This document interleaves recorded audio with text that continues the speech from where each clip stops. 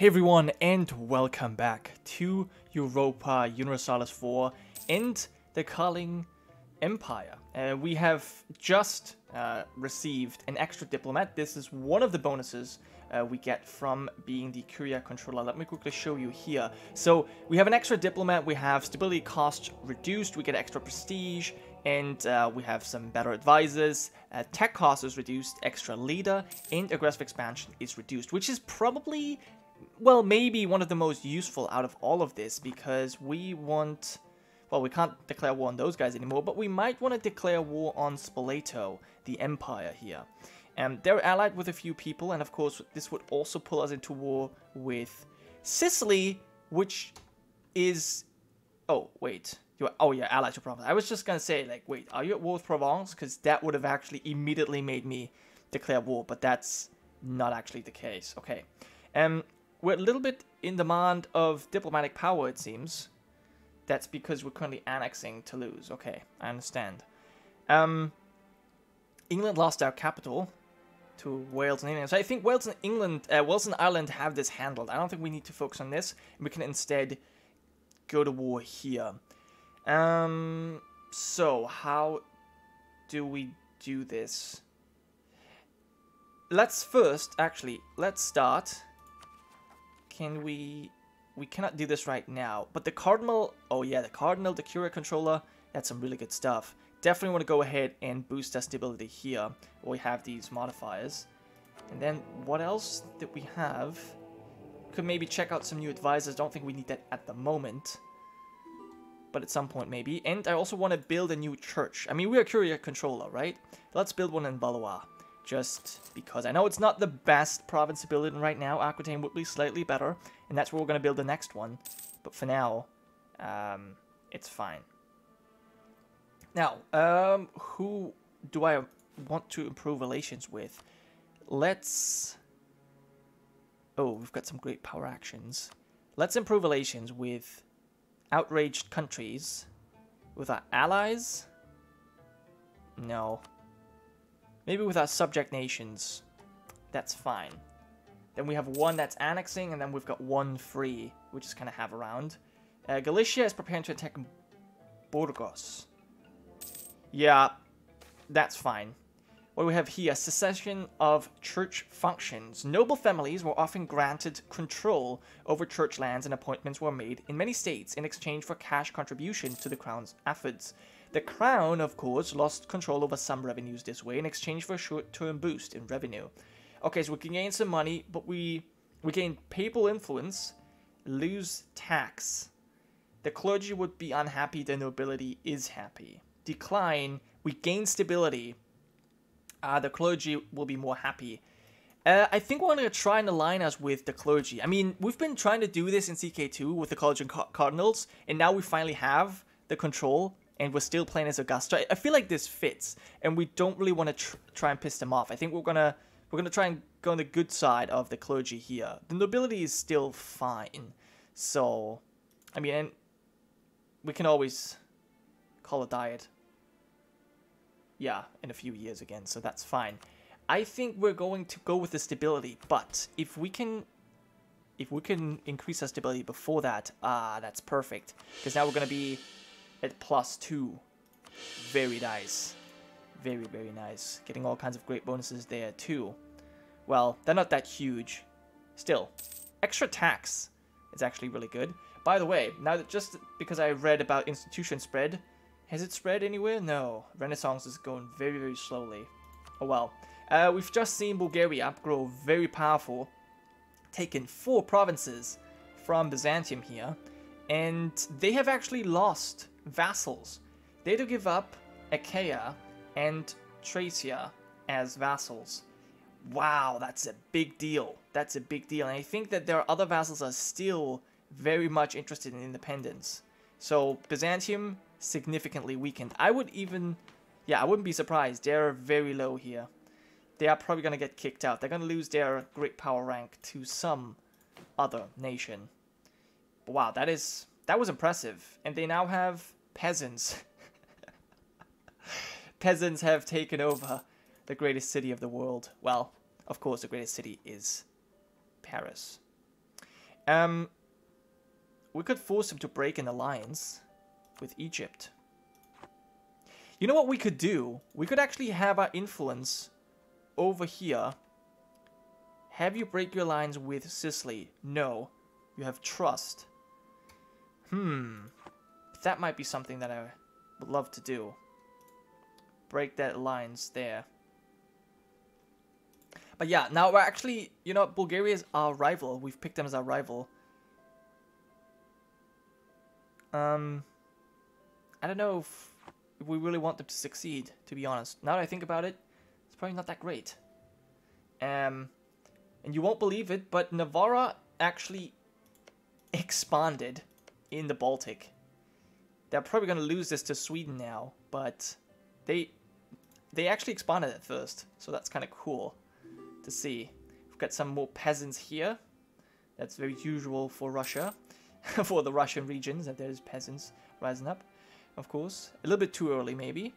And Venice wants military access. We're going to grant... Oh, that war with the Papal State.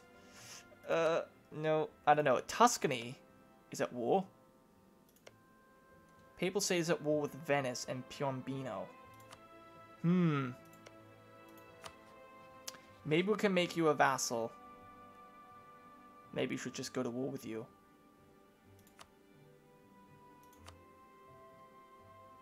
Their overlord will join this war if we decline. Okay. And there's Northumbrian separatists here in England. Yeah, England, you're really not looking too hot. Maybe what we can do here is support their rebels. Sabotage reputation. Support rebels. There you go. Okay, we need a little bit of spy network for this. Well, we'll do that in Bulgaria. What is our closest threat, to be honest? Sicily. It's probably Sicily, honestly. Let's build a spy network here. I'm not too certain on those guys. So many options, so many things we can do. A bit overwhelmed by that at some point. Okay, we gotta keep... Somehow gotta try and keep our power projection above 50.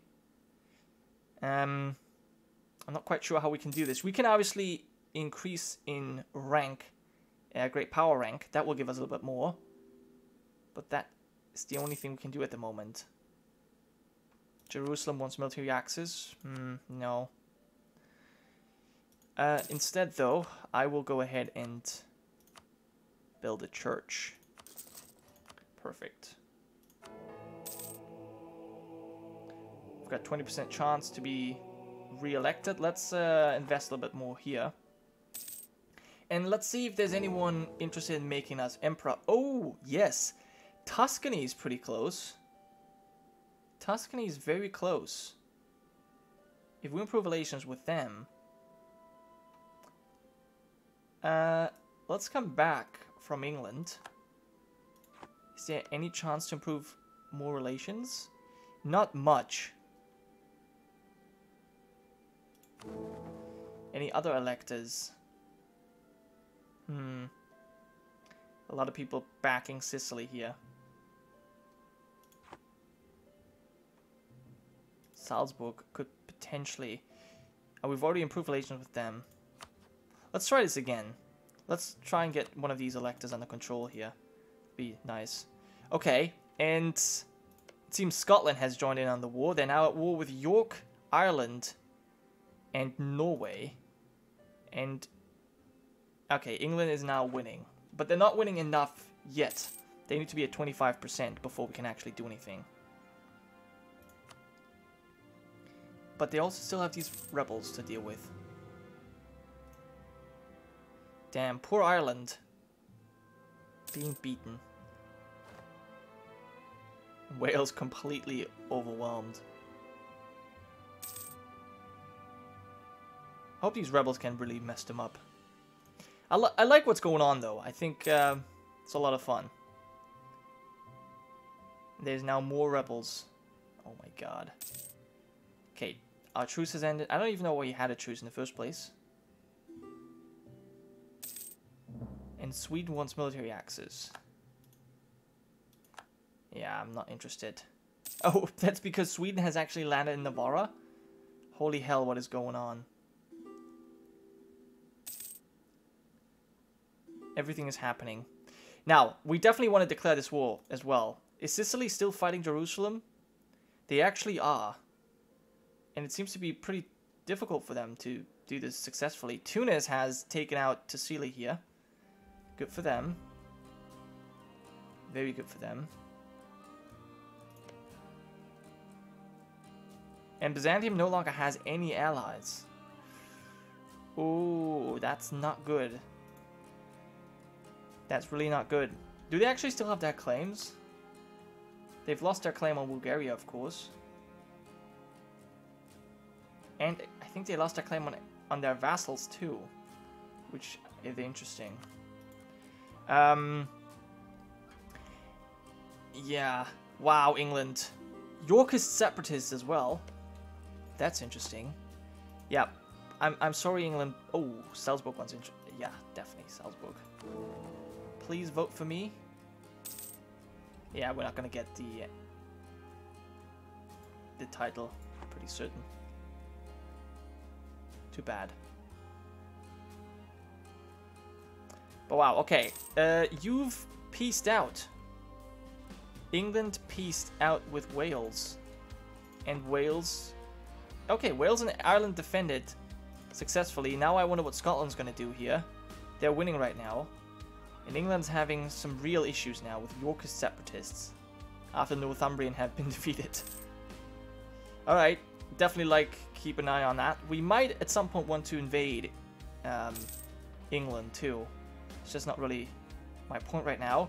Sicily has claimed... what? Okay.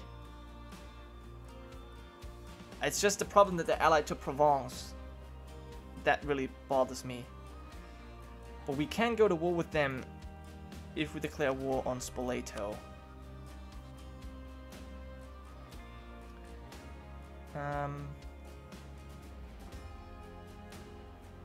Improving relations with Flanders.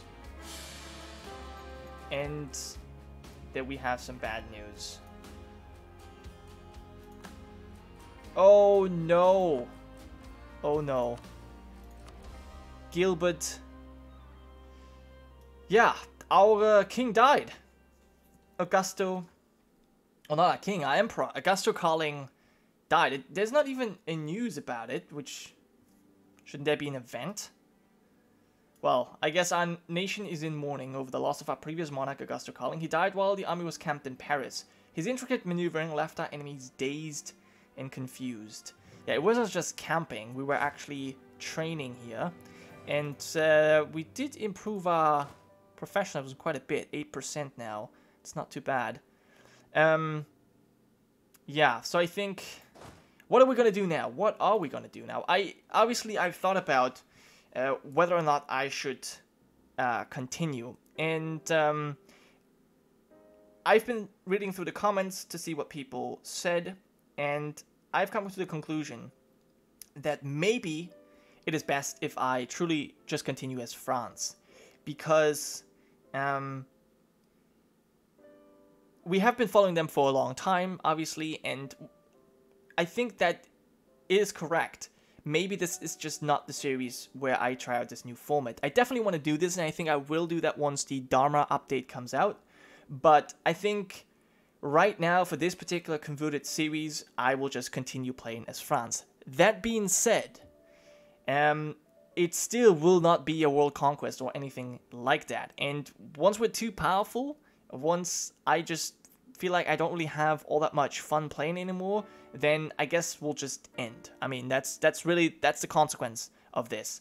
And so that this doesn't really happen all that quickly, I've decided that I will put in a little bit of a role play in a sense that I'm not going to focus on the traits that much that our emperor has, but I do want to give them an outlook. I want to give each of our rulers a goal, something that they want to achieve. Now, with Augusto, that was, we were trying to become emperor. Obviously, that was still part of CK2, right? Then we were obviously a great warrior. We took back France, and we actually, put our family back in a very, very powerful position in which we are in which we still are, we actually have Brittany.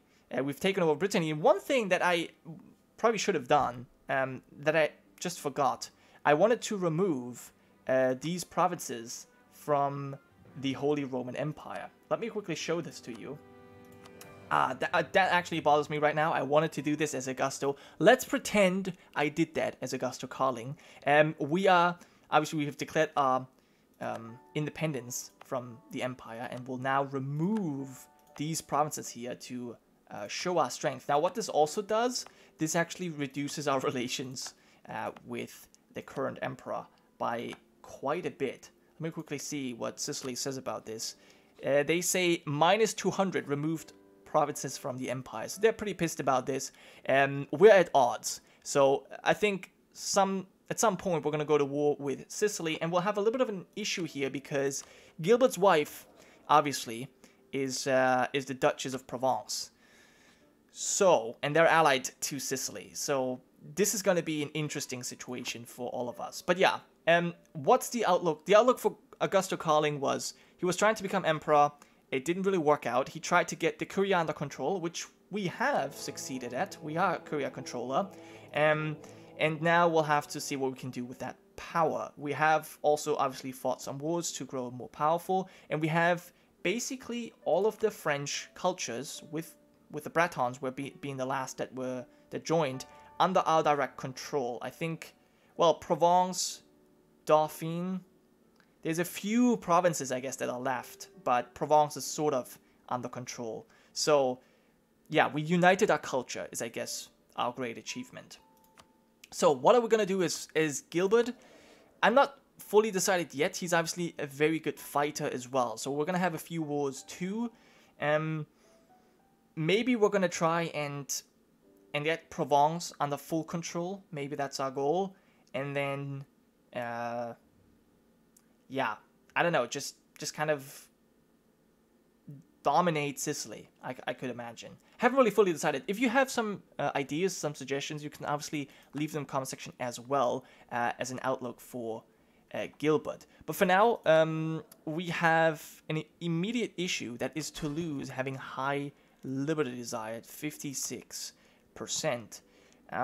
We can placate, yeah, let's placate them again. Or we can enable scutage. Forces your vassal pay additional of their income to you. Okay. Why are they paying nothing right now? Modena is paying money, Toulouse is not. Oh, that's because they're, yeah, obviously because of their liberty desire. Sure. Oh no, that actually does not change their liberty desire at all. Okay, well I guess we're gonna have to placate them. That's all we can really do at this point. So let's do it. Okay, we'll keep the rest going. And there's some condottieri. And there's some churches we can build, which I think we should continue in Maine and Dijon. There we go. Okay, we can make new states. We're not gonna do any of that. Alright, I think for now, we'll basically continue the path we've gone. And okay, we immediately have unhappiness among the artisans. Conflicts and protests over taxes, corporations, trade, and customs policies are becoming quite frequent and could result in a sharp drop in our industrial production if we don't handle the situation carefully. Okay, execute the troublemakers or abolish a tax. The bourgeoisie gains... okay, we don't really have the money. I think we would be someone that executes them. We'll lose stability for this. Do we want to lose stability? No. Can we afford to lose money? Let me see. Can we ask for contribution?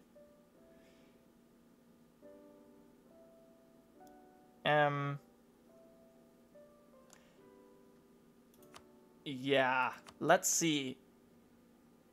We'll grant you monopoly charters.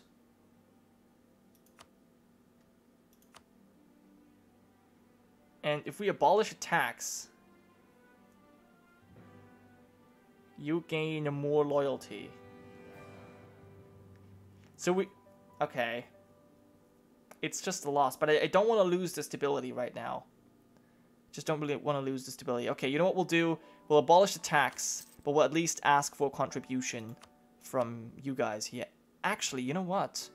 If we recruit a minister here, that will gain influence, or an admiral even.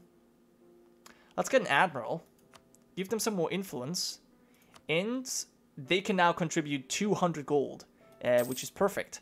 So we have, I don't think we've lost anything. We've gained an admiral out of this whole deal, and a more loyal estate. I think that was actually very well handled on my part here, on Gilbert's part. Okay, well, so on that note, I think I will end today's episode. As I said, please leave your thoughts in the comments as to what Gilbert would want to do with his life. And yeah, I'll see you guys next time.